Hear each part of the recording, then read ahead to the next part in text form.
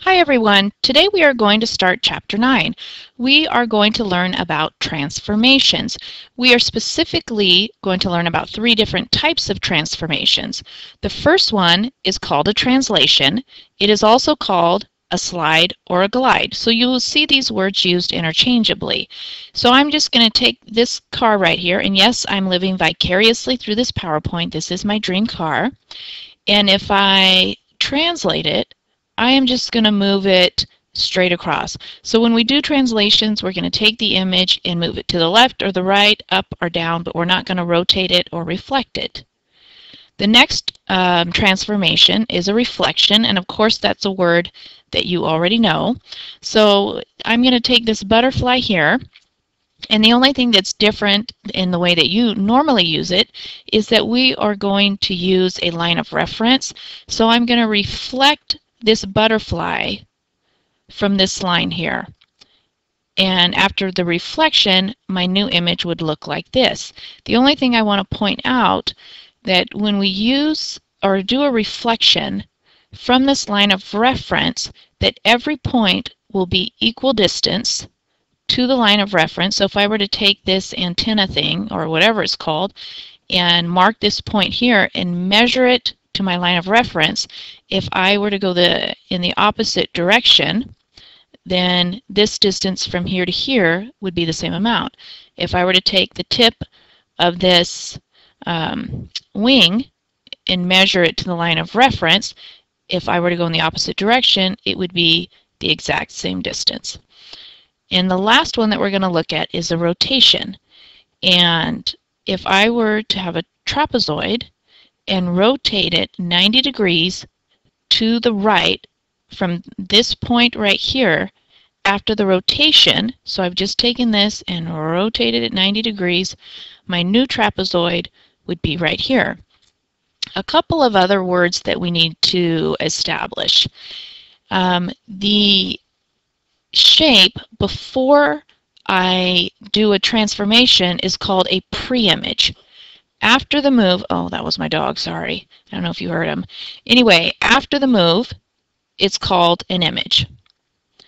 And a rigid transformation means that the pre-image and the image are the same shape and size. So this clearly is the same shape and size as this image over here, so this would be called a rigid transformation. Now we are going to look at a translation and dive more into what you're going to see in your homework for 9.1. We're going to take triangle ABC and translate it 5 units to the left and 4 units up. We're going to do exactly what it says here. But instead of translating the entire triangle, I'm actually going to take it point by point and follow this rule right here. So looking at point A, I am going to move it to the left 5 units. So from here I'm going to count 1, 2, 3, 4, 5 and go 4 units up. 1, 2, 3, 4. And that is my new point, and I'm going to call it A prime. And then I'm going to take point B and do the exact same thing. 1, 2, 3, 4, 5, and then 4 units up. 1, 2, 3, 4. And that's my new point, and I'm going to call that B prime. And then after doing the exact same thing to point C, I've moved it 5 units to the left and 4 units up, so this is my C prime. And then of course I would connect all these, and then I would have my new triangle, and it is called the image. This is called the pre-image. That's A prime, B prime, C prime. And putting that into the notation that we are going to use in this chapter. So what I'm going to do is take this information here and put it in this notation. And what this T stands for, it stands for translation, or that we've translated it.